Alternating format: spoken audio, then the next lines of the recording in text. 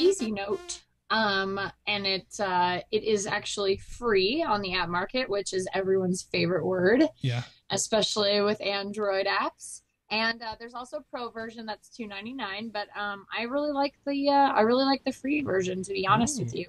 It's pretty easy to use, and actually I haven't seen ads yet, so I'm not. They're like pretty unobtrusive, like they're in the list, but they're not on your main page, which is kind of nice. Huh. So this is the main interface for it. It's just really fun, Oh kind of a wow. neat buy, really neat.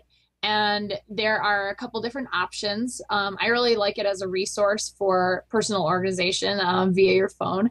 So you can actually do a quick memo if you so chose. You can do all view all, which you can view all your categories you've created, or you can create a new category. So like, let's say I wanted to create a new one and talk about and just write on something that I needed to do for tech or whatever. So I can choose a text note or a checklist. So let's say I make a checklist and I say Android app show.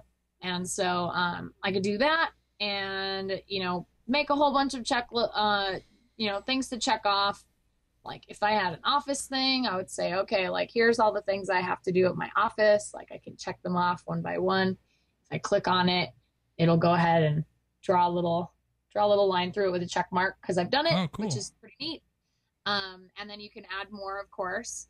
And you have a whole bunch of different categories. You have hello, you have my ideas. So you can add ideas, you can do shopping lists, you can do business stuff. There's more than one page, so you can keep adding.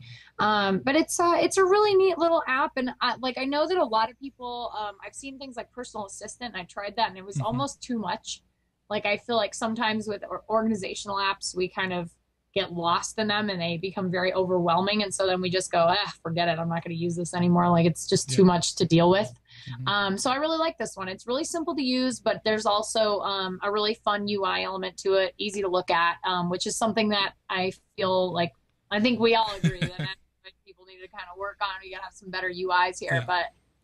but I really like it. It's pretty efficient and it's very visual and fun. So it's a little shorter review, but you can buy the pro version. But honestly, like I haven't really noticed the ads, so if you they're not very obtrusive, which is great. And I think that would be something that would kind of be cool on like one of those Android tablets. I could really see Oh that yeah, being sweet. super. It would translate so well to something like the Galaxy Tab. Like if you install something like that, and it would just be beautiful and very simple to navigate, very Hmm. easy to use, and yet you could really find a lot of efficiency in it.